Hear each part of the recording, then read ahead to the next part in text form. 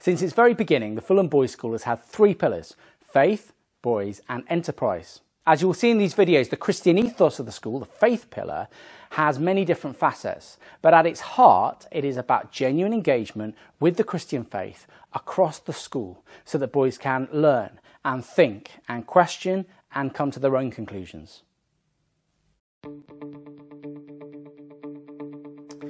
So the vision for the Christian ethos when we set the school up was to expose our young men to the Christian faith. So it wasn't that we wanted everyone to be nice to each other and kind to each other, and we were going to say to everyone to work hard and not to bully, because I would argue every school's doing that, and if they're not, then close them down tomorrow. For us, it was really about saying to these young men, this is an education built on the Christian faith, so what does Jesus Christ say? His claims. And then encourage these young men to question it, challenge it, debate it, and disagree with it. It certainly wasn't indoctrination or brainwashing. There's no place for that in education. But we did think it was important that our young men understood the Christian perspective on all the things that they would learn in school.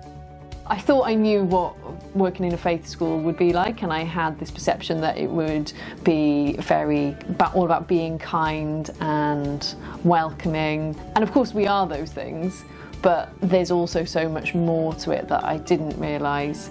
And I have realised that it is about teaching the claims of the Bible and exposing boys to that. We just ask them to engage with it and think about it. We're just saying, just listen and have an opinion on it. I think engaging with the Christian ethos, if I have to describe it in one word, has been really easy.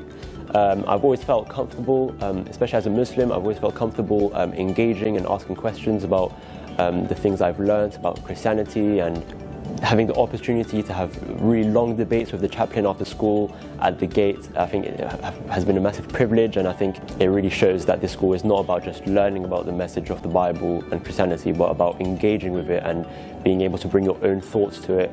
Fulham Boys School has a very strong Christian ethos, which I have thoroughly appreciated, because it gave me an opportunity, to think of these big questions and try to answer them myself, which really gave me a platform to understand society around me.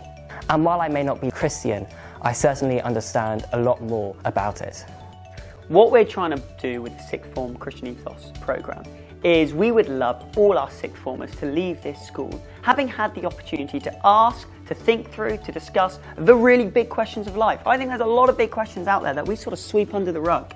And I would love to think that any boy who goes through sixth form at FBS will have a different experience. So whether it's, can I believe in life after death? Is there a spiritual realm? Can the Bible be trusted? Did Jesus really exist? Did he even rise from the dead? All of these. I think it would be class if every boy who comes to FBS sixth form has got their teeth into those questions, whatever opinion they end up coming out the back of it with. They go to university thinking, I've talked about those big issues and I'm ready to engage with them lifelong. I think there's a lot of links between Christian ethos and enterprise. One of the things we're asked to do within the Christian ethos is to think and question what is being presented to us. And of course that links with the skill of being inquisitive, being curious and looking a little bit further, but also that idea of being a boundary pusher, to always sort of push the boundaries of your own prejudice, to push the boundaries of your own preconceived notions of Christianity, and have an honest discussion with people. So that's what our plan was. We have always encouraged a kind of atmosphere and environment of challenge and debate. Jesus Christ himself, when he taught, he asked over 300 questions. He wanted people to think about this. And I think it's a reasonable faith and stacks up to the most intellectual and academic rigour and interrogation possible. I think that society should be like that, really. I think we should welcome differences in opinion and not be scared of it. I think we should welcome debate, welcome challenging different opinions and not always taking it personally, but instead engaging with it while always keeping that level of respect. And so I think the Christian ethos at this school really, it should be taken as an example for society, really. A lot of this can be summed up in one of the questions that Jesus asked. In Mark chapter 8 in the Gospels, Jesus turns to his disciples and he says to them, "Who do you say that I am? Who do you think I am?" And as boys go through the school, they'll get the opportunity to answer that for themselves, to work it out for themselves. And they'll also get the opportunity to be part of a welcoming school community, a community that demonstrates the Christian values shown perfectly by Jesus Christ in everything that we do.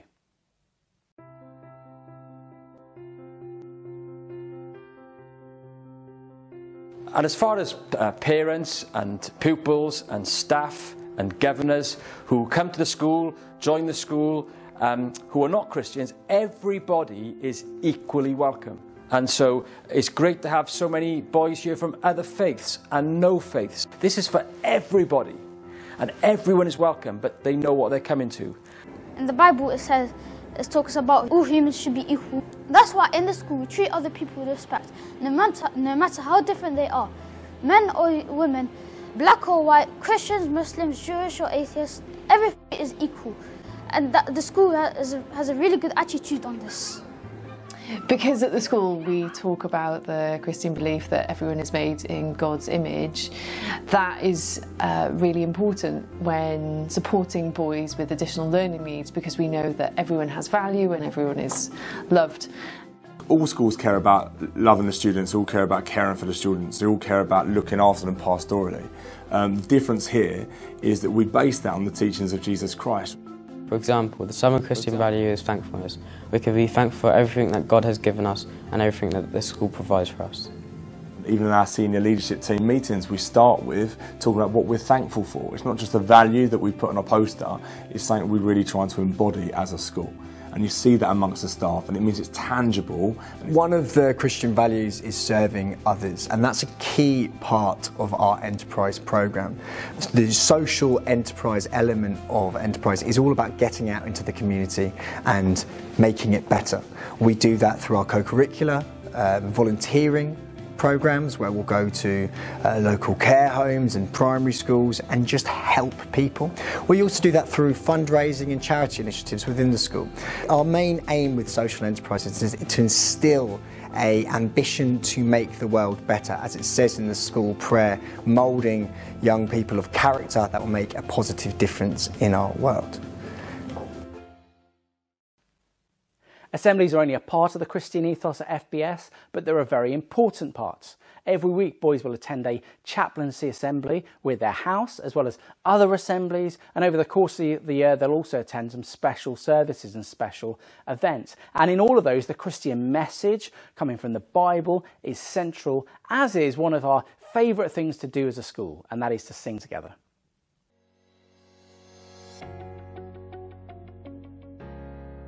And Jesus is telling a parable, and the father in this story is God. This son did some horrendous things. He wished his dad dead. And when he returns, his dad opens up his arms and embraces him. And for the people in the crowd listening, which group of people do you think can identify with this man? I gave you two groups. Which group can identify with this man? Go on. Tax collector. Yeah, the sinners and tax collectors are thinking, whoa, what he did was awful. I think assemblies are something we do brilliantly well at FBS. It's one of the unique things is the sense of community we get from sitting in the same room together and engaging with the speaker, whether that be yourself as the chaplain or another member of staff or maybe a local pastor coming in. All boys in assemblies will have the opportunity to hear God's word, the Bible. So we'll have a talk from the Bible, but we try and do it in a way that is interactive, that is engaging, and that will look to expose them to the teaching of Christianity.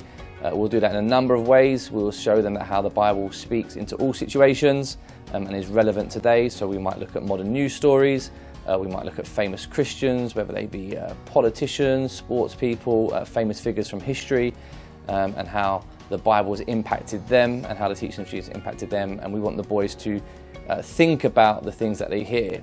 So during Chaplain's Assembly, I remember we went through the book of Mark, and as a Christian myself, sometimes I just read the Bible and I just pick out a verse and think, oh, that's a very good verse. But really going in depth inside the book and looking at context, it really broadens people's views, really showing like this links with this, and actually it all makes sense and it all pieces together. It's really beneficial for people who maybe do want to understand the Bible, maybe don't at all, but just think, you know what, here's a chance, I might take it.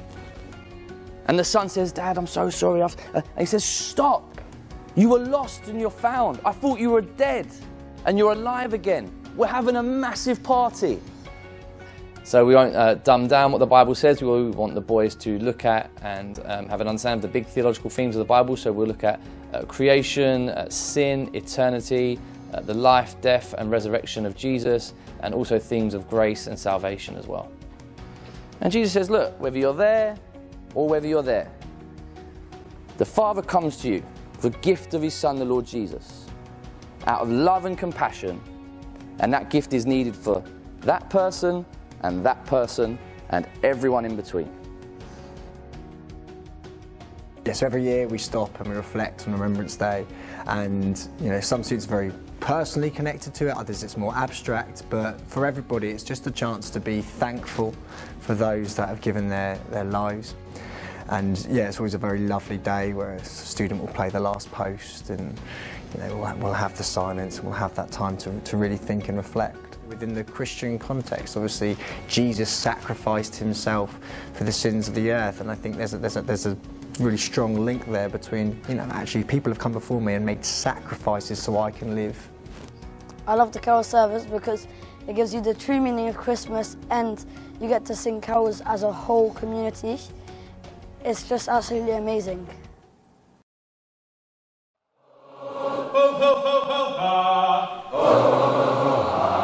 Very nice.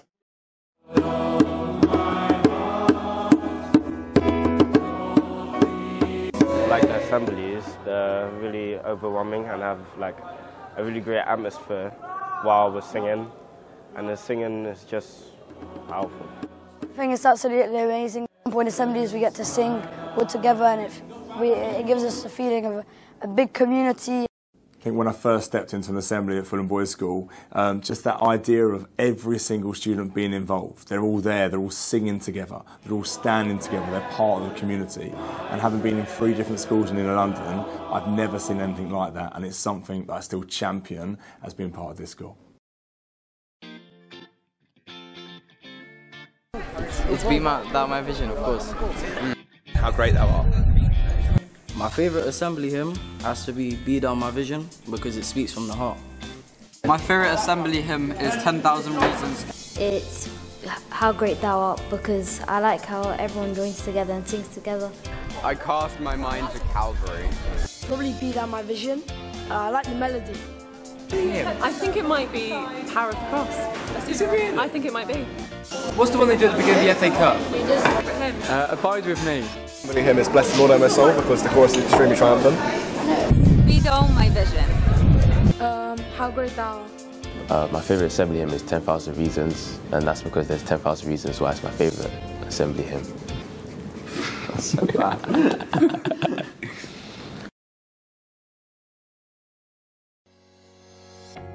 So one of the Christian values is obviously your community, and during the pandemic holding on to that community was quite difficult, but one of the things we did was a weekly podcast.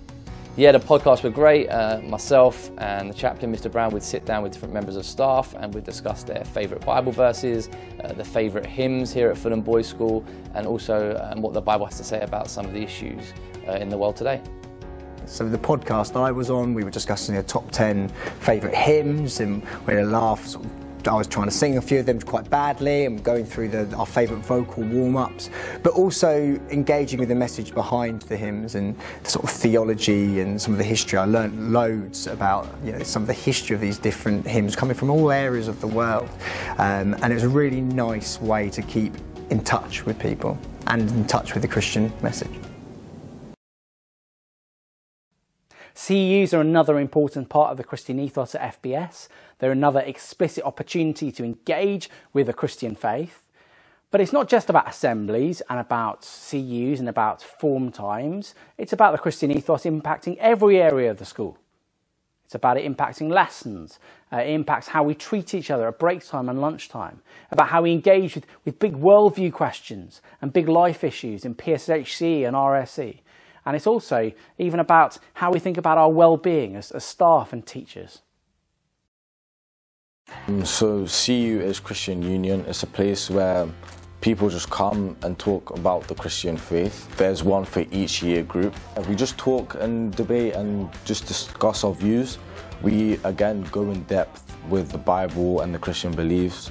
It's not just a place for Christians to talk, it's a place for people who have different faiths, or maybe people who don't have a faith or don't have a religion. People just come and compare their views with others and see what the Bible has to say about certain stuff. I think all students should be encouraged to question, they should be encouraged to challenge one another, but also to understand where religious beliefs come from. And what's amazing at Christian unions is that it's not just the Christians that go. And they feel it's a safe and comfortable place to really say their opinion, to challenge one another, but to leave as really good friends at the same time. Something else that I really like is CU, because you get to go there and ask loads of questions and be inquisitive. It's a great place to invite your friends and have a talk and question. It's really welcoming. I remember my first day at CU, really fun, full of laughs. One of the things that struck me when I first arrived at this school was that every single boy has the opportunity and the access to a CEU that is just for their year group once a week during a lunchtime. So every boy, if they want, has the opportunity to meet with boys from their year group and discuss the big issues of life through a Christian lens. I think that's a fantastic opportunity. Well, I've been going to CU since year 7, and it's been really nice to go through different books of the Bible, different topics over the last 6 years with other Christians and people that have been interested in Christian things. We've gone through the book of Jonah this year, the book of Philippians as well, and it's been nice to really look in detail at the things which have been written in the Bible and pull out important things that we can learn from in our lives in practical ways as well. And it really helps you grow in your Christian faith.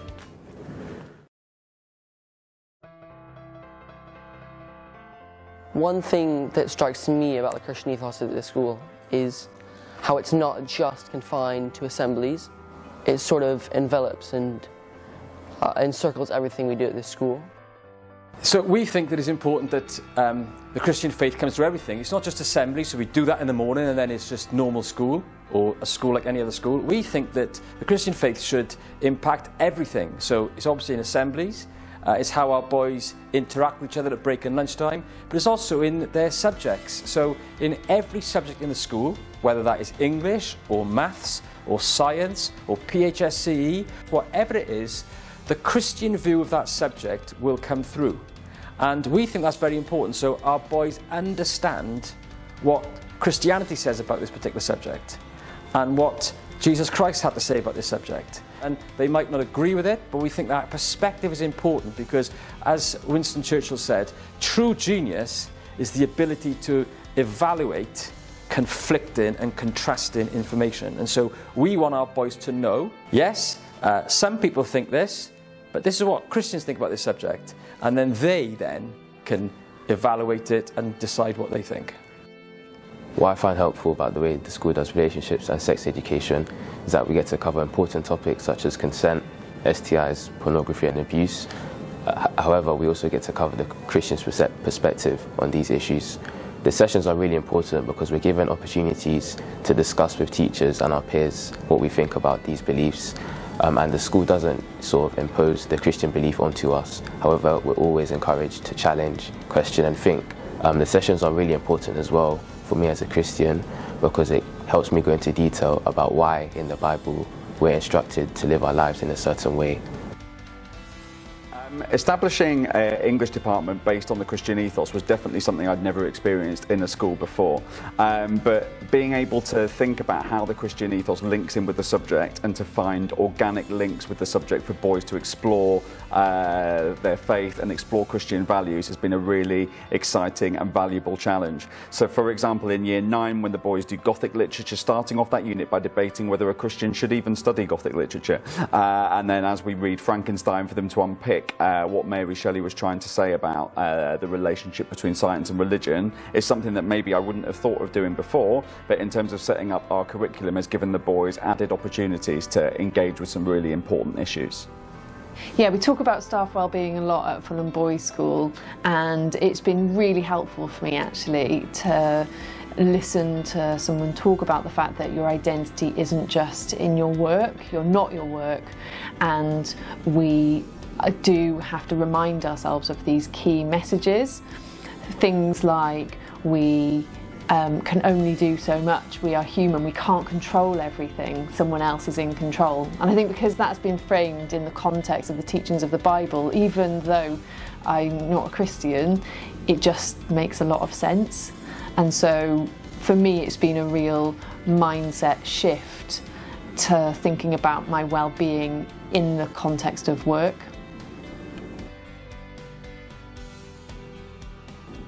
So there are a group of staff who meet on a Thursday morning, a small number of staff who meet together just before school to pray about different things happening in school life. So we will pray about the assemblies and CUs that happen, but we also pray for the school in general. We pray for all the boys, we pray for the school leadership and the general day-to-day running of the life of the school. There are also a group of parents who meet every 2 weeks to pray for the school, and they pray for the same things. So overall it's really encouraging just to hear about all the people who are praying for the school.